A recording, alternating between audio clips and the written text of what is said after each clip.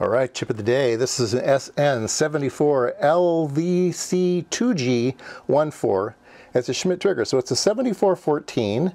The 2G means it's 2 gates in the package, and LVC is low voltage CMOS. So you'd think this is a 3.3 volt part, but it actually can run up to 5 volts. So yeah, you can use this for a lot of things.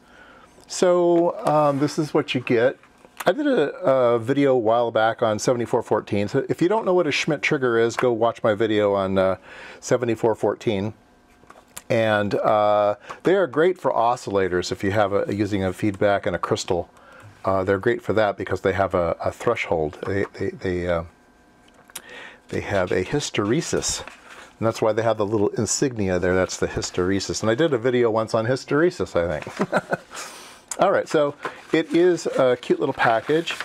It is a SOT23. Take a look at where the pinout, though, is. All these things have different pinouts. So VCC's on pin 5, ground's on pin 2, and then that allows you to have a better PC board layout. You have input, output on the 1.6 and the 3.4. So that is pretty cool. Now, Schmitt triggers are great for but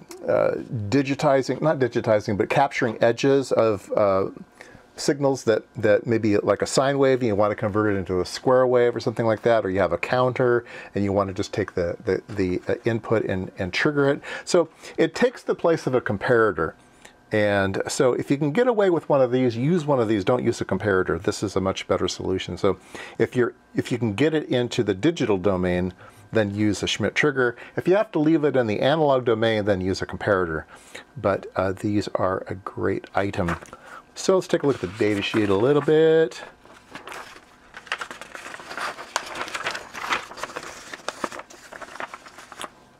Supply voltage range is 1.65 to 5.5. All right, and it'll remember where it is all the way down to 1.5, so that if there's any glitches on the VCC, it'll still remember its state. It'll do quite a bit of current. So at 3 volts, it'll do, I don't know why there's 2 numbers here, but 16 milliamps. And at 4.5 volts, it's 32 milliamps. So it's a real healthy little part. So that's pretty cool. Yeah, anyway, let's hook one up. All right, so here I have the device. I have a clock coming in and I'm flashing an LED, so input, output, that's all there is to it. All right, so let me show you on the scope what's going on with the Schmitt triggering. It's hard to see at this frequency. So let's change I'm using the signal generator inside this thing. Let's change the frequency to 1 kilohertz. And this is my input and this is my output. So you can see that it's acting exactly like a comparator. When it goes up, it's an inverting thing also, right?